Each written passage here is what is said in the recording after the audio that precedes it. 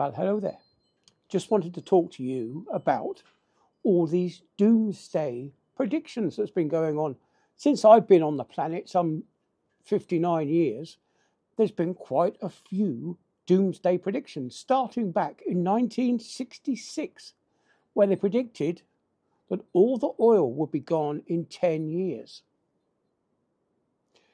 In 1967, they said there would be dire famines by 1975. In 1968, they said overpopulation will spread. 1969, everyone will disappear in a cloud of blue steam by 1969. By 1989. 1969, there will be worldwide plague, overwhelming pollution, ecological catastrophe, and virtual collapse of the UK by the end of the 20th century. Now, 1970 was a very busy year for doomsday predictions, so we'll just rattle through some of those, shall we? So we'll just do the 1970s. The world will use up all its natural resources. Well, still hasn't happened. There will be an ice age by the year 2000. America will be subject to water rationing by 1974 and food rationing by 1980. Urban citizens will require face masks by 1985. Nitrogen buildup will make all land unusable. Decaying pollution will kill all fish life. And the last one in 1970 was that there were going to be killer bees. 1971, they said that there was going to be an ice age by the year 2020 or 2030. In 1972, the prediction was the oil would be depleted in 20 years. Now, depending on depletion, there will be shortages in gold, tin, oil, natural gas, copper, and aluminium. 1972 again, there will be an ice age by 2070. I've got notes. 1975, there was predicted that there would be a world cooling and a dramatic decline in food production. This is actually opposite to what's happening now. 1974, space satellites showed a new ice age was coming, and it was coming fast. 1974, another prediction for an ice age. Yeah, two in the same year. 1974, ozone depletion is a great peril to life.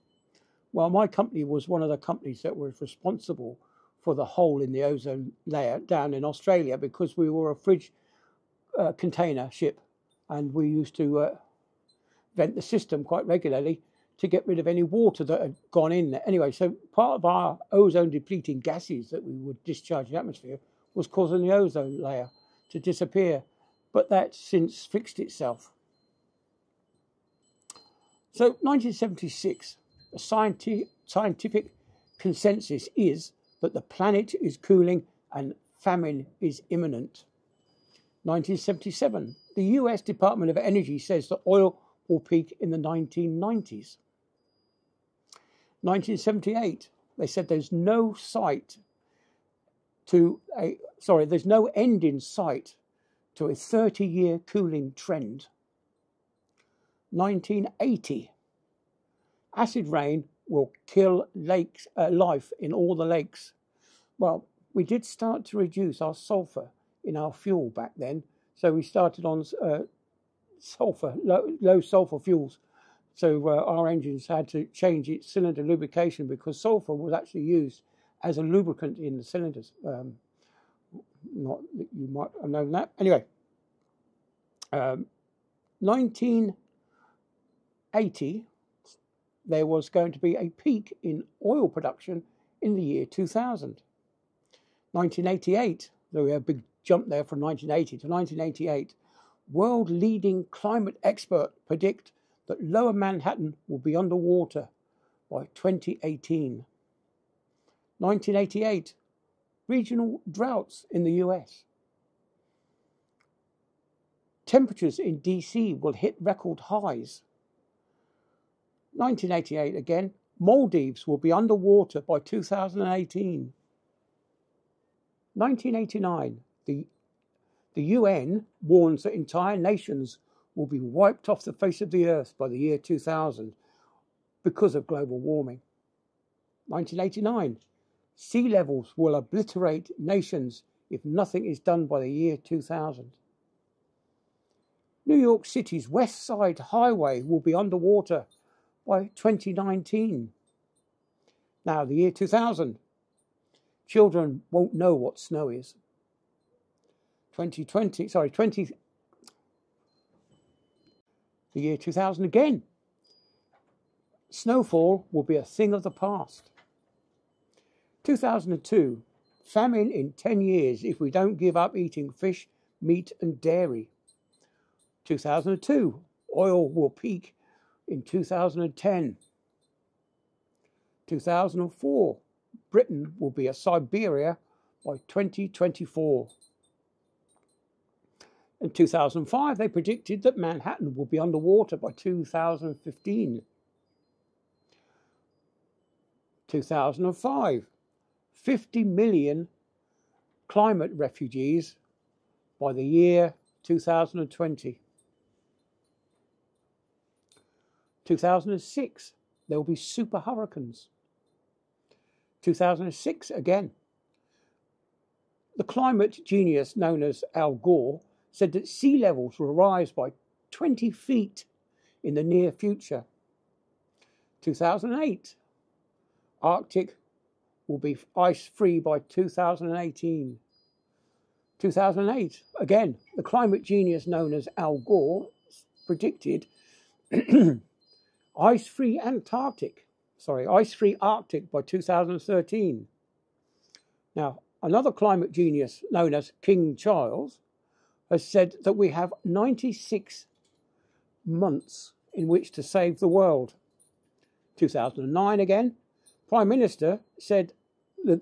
British Prime Minister said that we have 50 days in which to save the planet from catastrophe. 2009 again, climate genius known as Al Gore moves his 2013 prediction of an ice-free Arctic to 2014. This is one I don't get. There was 2011, there was a prediction by the Washington Post. It said that cherry blossoms will be blooming in winter. So I don't know what that one's about, but anyway, that was a prediction. 2013, Arctic ice-free by 2015. And in 2014, there was only 500 days before the climate chaos. In 2015, Barack Obama predicted that there would be a rise of 2 to 4 feet in the ocean levels within our children's lifetime. Yeah, scaremongering again. I see that since then, Obama and Al Gore have actually purchased seafront residences. So they obviously don't believe their own predictions, do they? So anyway, there was a gap of 4 years without any climate predictions. And in 2018, Greta Thunberg was quoted as saying, humanity will be wiped out by June 2023, but then deleted her tweet. So given all these failed predictions, why would we listen to any of the modern day predictions? Yeah, I fell for all this climate nonsense. And I'm the only person in the street that's got solar panels. And I also campaigned to stop the dumping of plastic in the oceans. The plastics that you see on the street and in the oceans, they're not polluting. They don't do any damage to the environment. They just look unsightly. I've seen the oceans littered with plastics firsthand, and it's mainly plastic bottles the drinking water bottles that you see floating about because people put the lids on. But this isn't causing problems. It's actually providing refuge for marine organisms to live in out at sea, just the same as we used to when wood and stuff got washed out to sea. That would form little refuges for our sea creatures. But what is a danger to marine life is discarded fishing nets. As we know, a discarded fishing net will still kill fish, turtles, marine mammals, and all that kind of stuff. Now, I've seen this firsthand myself. I've actually witnessed a humpback whale with a lobster pot wrapped around its tail. Now, this wasn't in some far-flung, distant tropical island. This was actually in Scotland. And they had to ship in some experts from America to come and free this poor humpback whale from this lobster pot that was wrapped around its tail. But luckily, it survived, so that was a good thing. Even microplastics that we find in marine organisms aren't really a harm to us. But I tell you now, the idea of ingesting plastics is frightening to me. But anyway, moving on to the last two predictions. As you may have seen on television, Sadiq Khan and King Charles unveiled a doomsday clock in June of 2023. Now, they say that we have 6 months, but they fail to mention what's going to happen. But trust me, they're going to tax us on this one, I tell you. Right, it's been estimated that it's going to cost you and me roughly about £20,000 to fix a non-existent problem. And this is one of the reasons that I'm doing this video, is to get the message out there. Right? We need to follow the science. Not the science that the government says we should be following, but real science. One of the things I don't want is my money being thrown into the void for something that's happening on a natural Earth cycle. Anyway, in 2023, Just Stop Oil also predicted that global temperatures will increase by 1.5 degrees centigrade. A well-known climate scientist by the name of Dr. John Christie has said that we are unable to predict the climate. Even after using real data from history, we will be unable to predict climate for today or yesterday. So how are we going to be able to predict the climate for the future? There is no climate model capable of predicting future climate. However, I've said this before, we are running out of oil, we are running out of coal, why aren't we focusing on clean nuclear energy such as nuclear fusion?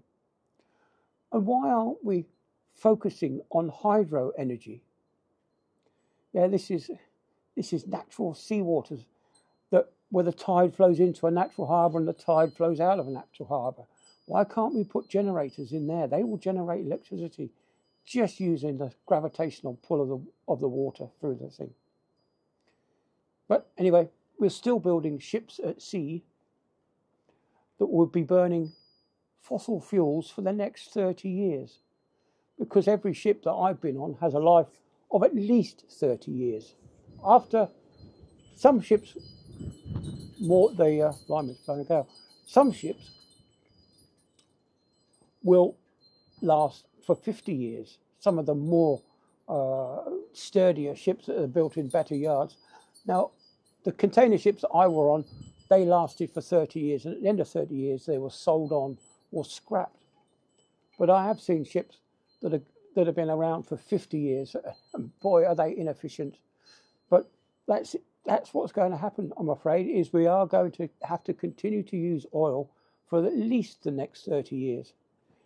But why aren't we focusing on nuclear fusion? That could be ready by 2030. We could be almost there. But anyway, so I rabbited on. That's all my thing is. If we cannot predict the future, why are we paying an absolute arm and a leg to the government? Why are we giving them money? How is that going to fix something that we have no control over? Anyway, that's enough. See you later. Bye then.